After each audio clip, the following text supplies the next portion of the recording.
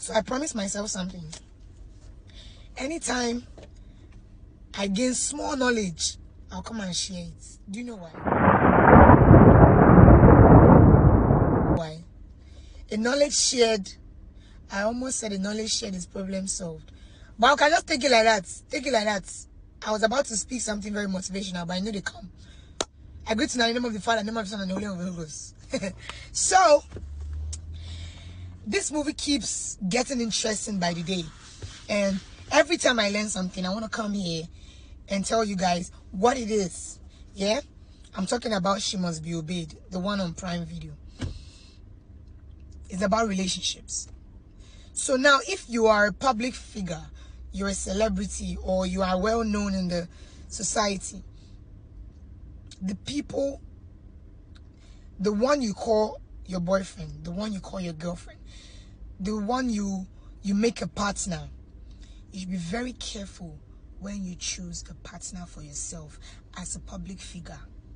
It no matter the kind of public figure where you be. As long as say the public know you, you're a celebrity, you have a reputation, your partner should be very well selected.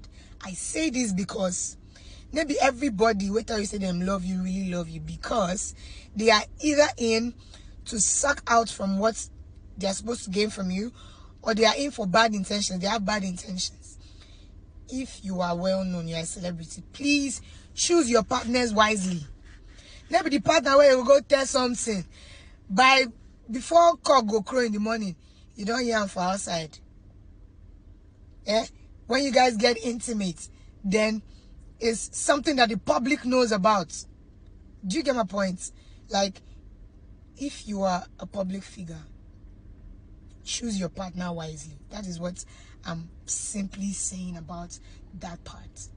And the second one is, never judge a book by its cover. Just because this person loves you and you see the way they are behaving, and then you feel like, what's not the talking that makes sense? You know, they make sense. This was not what I wanted to say. This was not what I wanted to say. Endurance, come back. This was not what I wanted to say. I don't remember what I want to talk. I've remembered. What I wanted to say is, you see, it's good to like money. It's good to like money. You go like money well.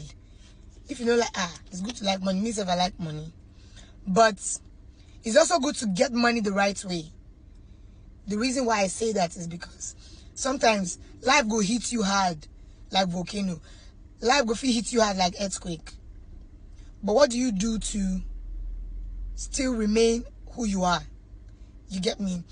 I'm talking about the fact that because you are so in need of money, you go into relationships that you don't want to go into because you need money, because the other party or because the other person has something to offer you. That is money.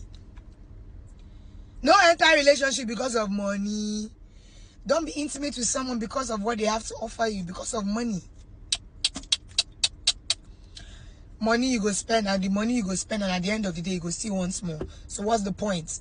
What's the point going to be intimate with someone for money?